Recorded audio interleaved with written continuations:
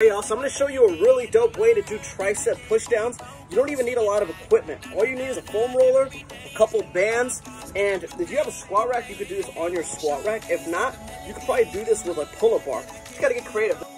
Alright, and stick around to the end because I'm going to show you guys some other cool things that you could do with this. If you're really strong, you could add a second band. I'm going to put a second band.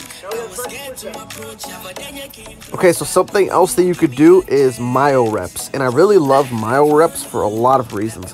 One, it's intense. It allows you to get a really good workout without heavy weights. It's really fun, especially if you're a powerlifter and you're used to like these really intense workouts. And I know a lot of you powerlifters out there skip your accessories. So basically all you're going to do is your first set is an activation set. You're going to get anywhere from like 10 to 30 reps.